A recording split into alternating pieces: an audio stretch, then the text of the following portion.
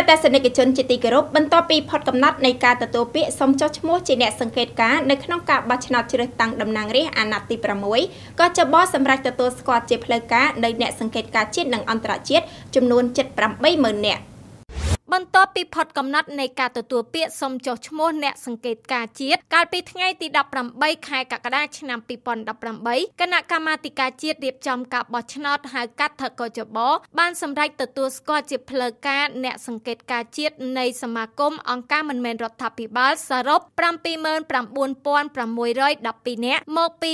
112 ស្ថាប័នដើម្បីចូលរួមសង្កេតការបោះឆ្នោតជ្រើសតាំងតំណាងរាស្ត្រនីតិកាលទី 6 ដែលនឹងប្រព្រឹត្តទៅនៅថ្ងៃអាទិត្យទី 29 ខែកក្កដាឆ្នាំ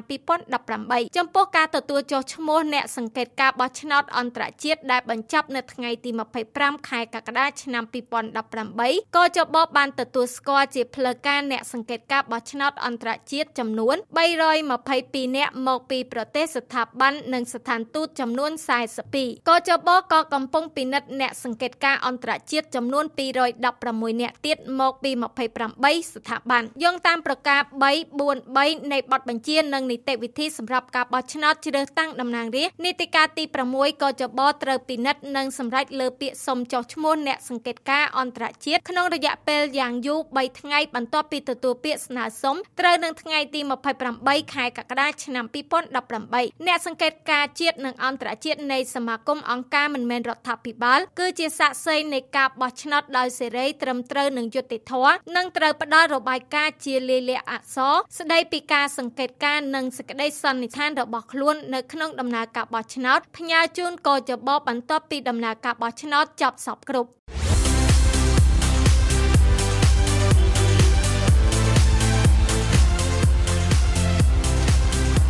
សេវាអេស៊ីលីដា Unity តនចិត្តជាសេវាហិរញ្ញវត្ថុមានប្រព័ន្ធបច្ចេកវិទ្យាទំនើបទាន់សម័យធ្វើឲ្យអតិថិជនក្លាយជាម្ចាស់សេវាធនាគារដ៏ឆ្លាតវៃក្នុងកិច្ចធ្វើប្រតិបត្តិការស្វ័យសេវាធនាគារដោយខ្លួនឯងបានយ៉ាងសាមញ្ញងាយស្រួលនិងមានសុវត្ថិភាពខ្ពស់